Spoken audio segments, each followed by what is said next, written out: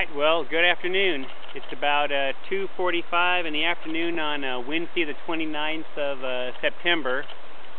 I'm here on the North Fork of the American River.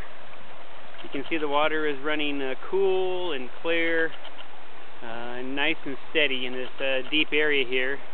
You can just see the exposed bedrock on the other side, all black, polished smooth from just years and years of abrasive wear, and some jagged pieces up above. You can't tell from the camera, but it's really hot. I'd say probably 95 degrees anyways in the shade. I was out in the sun earlier and just about overheated, metal detecting around. I'll show you some of the stuff I found. You can see there I've got an old 30-06 casing, a 223 casing, and then some old cartridge. I can't make out what it is. Some sort of bolt off of someone's high banker or something maybe. There's two old bullets and then a big piece of lead slug. And then just oodles of pieces and fragments of either wire or old square iron nails.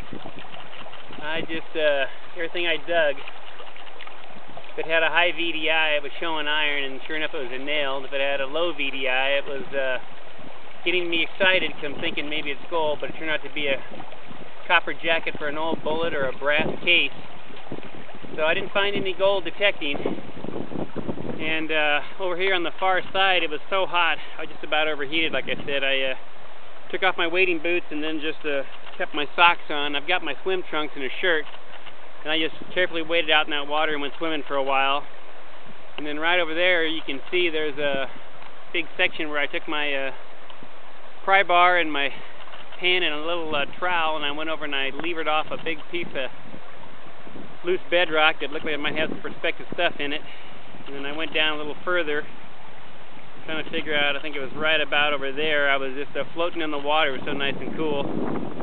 And dug out some of those plant roots and found some lead flakes and some little gold flakes, but nothing really big at all. So I think what I'm going to do here next is some enterprising prospector was here quite some time, hiding in the shade of this willow, digging in the sand here in the bank, and they were sluicing it right out here. So they were digging here and sluicing in the creek, the river actually, right here where they got it all weird up. I did a sample pan over here, and it was actually had some specks and stuff, so I'm going to do a few more pans, and then we'll decide to maybe go home. But another beautiful day here on the North Fork of the American River. Clear, clear skies. Just hot as the dickens. Got to be mid-90s at least. It was 98 yesterday, I think, when I left the North Fork of the American River at the confluence. I was calling it the Middle Fork. It was actually North Fork. The same one here. So a beautiful day though. I'm hanging out in the shade now. I'm going to do a little bit of hand panning, and then I'll probably head back.